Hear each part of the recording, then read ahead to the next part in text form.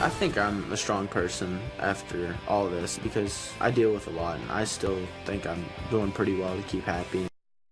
Thanks for being here. You're getting a sneak peek of a documentary all about a Bedford County teenager who, as you just heard him say, is dealing with a lot.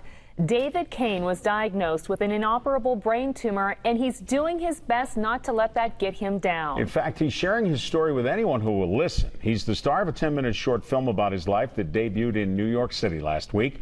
Maria Miller talked with him and his family and has the story. It's new at 6. That instant they told us what it was, our life has changed and certainly live more fearfully. David Cain and his family are closer than ever these days, taking random adventures and living life to the fullest after he was diagnosed with an extremely rare brain tumor 4 years ago. I was just having headaches and throwing up, and it took a while to get it diagnosed because they thought it was something in my stomach, but then it turned out to be a tumor in my head. David has had several surgeries and a very near-death experience. Doctors say it's a miracle he's still alive.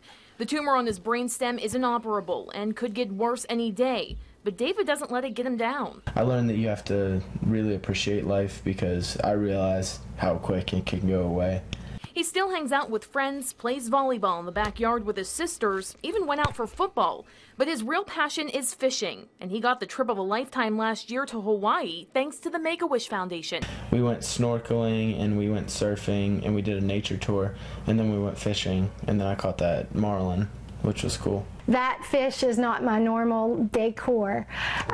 It was an amazing story about that fish. There were so many people that made it possible for him to get that mounted. I think the two things that keep us going every day are faith and then all of the angels in our life that have shown up. People like Stephanie Angel, the founder of a nonprofit film company in New York City that creates short films for children with brain tumors, recently filming David and his friends for his own movie. Mine's like about living life with the tumor and like trying to kind of forget about it. The film's premiere took place in New York City last week, where David and his family watched it for the very first time. Watching it was very emotional. The first time, yeah, I cried.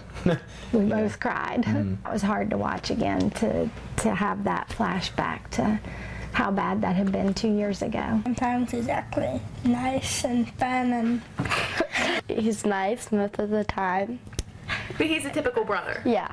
That's Abby and Maddie. They joke about their brother like typical sisters, but when it comes to his condition, they speak well beyond their age. I stay focused on the positives, because if you think about the negatives, you can't move on with life. A quality they seem to have learned from David himself. If he's going to be that positive and he's the one that's dealing with it and has it, then we can all get up around him and support him. David is truly an inspiration. He and his family are incredible. And you can meet them next week when David's film is premiered right here at the Pitt Theater in downtown Bedford.